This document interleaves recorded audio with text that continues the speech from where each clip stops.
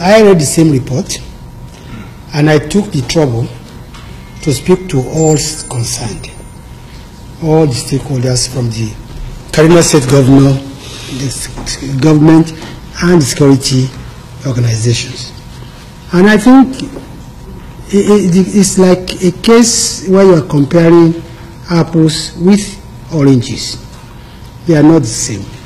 Now, the truth of the matter is that El-Zakzaky is currently facing a criminal trial in Kaduna, and he has not been admitted to bail.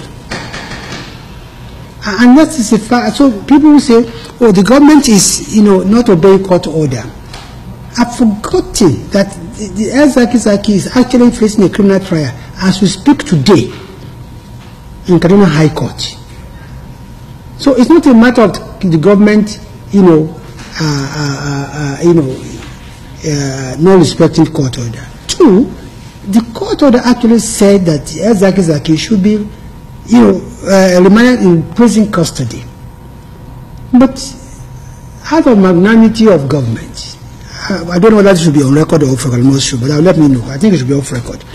It should be off record. But out of magnanimity of government, the government decided, and I'm told that he actually, pleaded for that. He can't just survive in prison.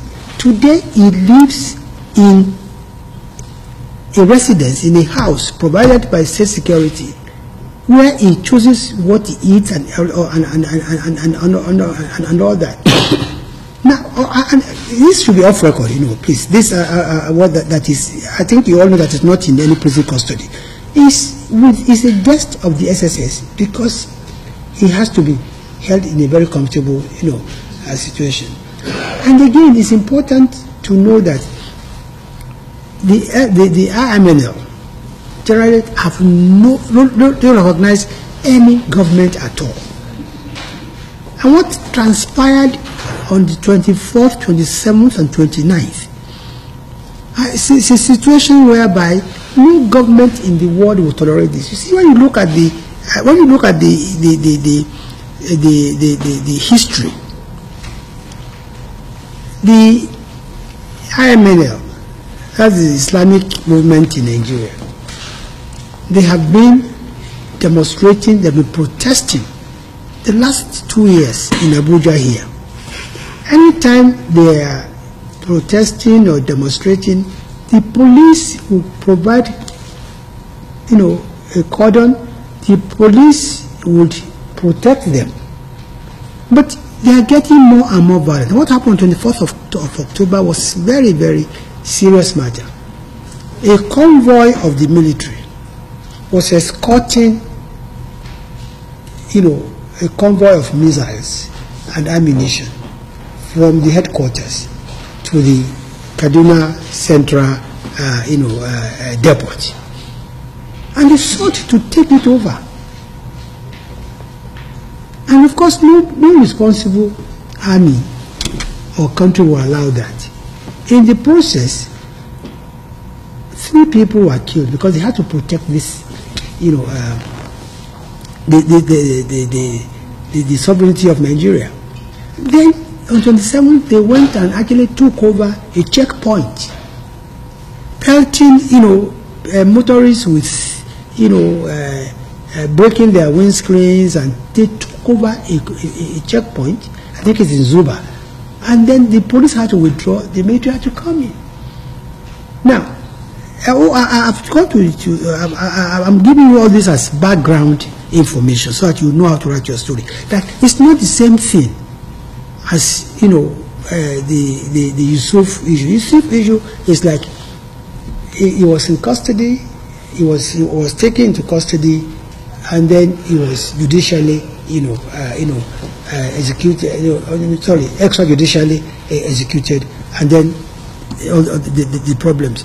But when you look at IMNL and you look at IMN and you look at the BH, they are 2 different organizations. And so far, what the Nigeria government has done in treating and handling this matter, it's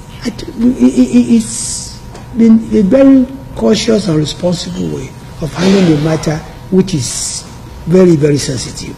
But it must be known that as we speak today, he is facing criminal trial in Kaduna, and it's not been given bail by that court. And I think that's the most important thing. All others I want you to know as, just background, except the one that you know actually happened 24th, 27th, and 29th of this month. Please, the issue of where he is, I think let's keep it off record. That is in a residence and, eating at it costs the government about 3.5 million naira every month to feed him. Then you need to take me in. Sir, I should take you here. Honestly, don't quote me, these are the facts. The 3.5 million naira. I can take 500,000. I asked. So please, we don't want to inflame passion. We don't want to inflame passion. It's a very sensitive matter. But that's the situation. The Islamic movement of Nigeria are a different kettle of fish.